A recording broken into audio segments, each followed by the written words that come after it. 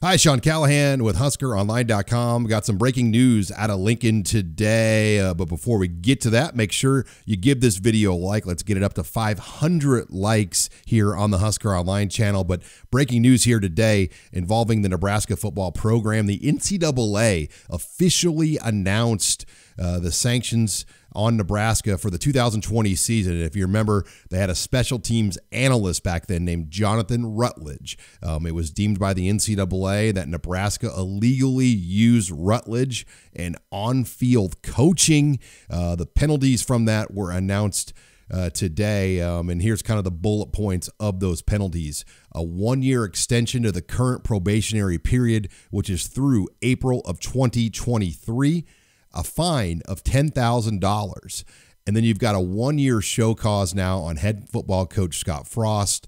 What that means is if he were to leave Nebraska at any time before the penalties were served, these penalties would follow him to a new school. So it doesn't affect like recruiting or going on the road. But the big thing is he'll have to miss 5 total practices and really 5 total days of all coaching duties from the start of fall camp in August until the end of the regular season here in 2022. So that counts fall camp in August. That counts bye-week practices, walkthroughs, whatever. He's got to be away from the program for 5 days. There's also a reduction of the number of football countable coaches by 1 for 2 days of practice during the spring season of 2022. So that has already been served for Nebraska. And then all non-coaching staff members will be removed from practice and competition for 5 consecutive days during the championship segment of the 2022 season.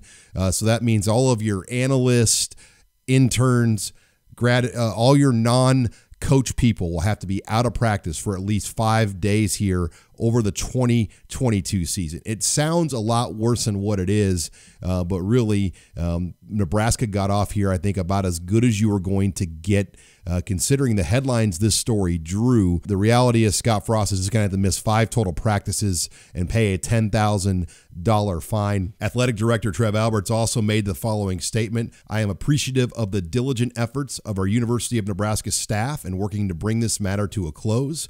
We have had outstanding collaboration with the NCAA, and I want to thank the NCAA staff for their time and professionalism throughout this process. It is important for the Nebraska Athletic Department and football program to put this matter behind us and turn our full attention now to the upcoming football season.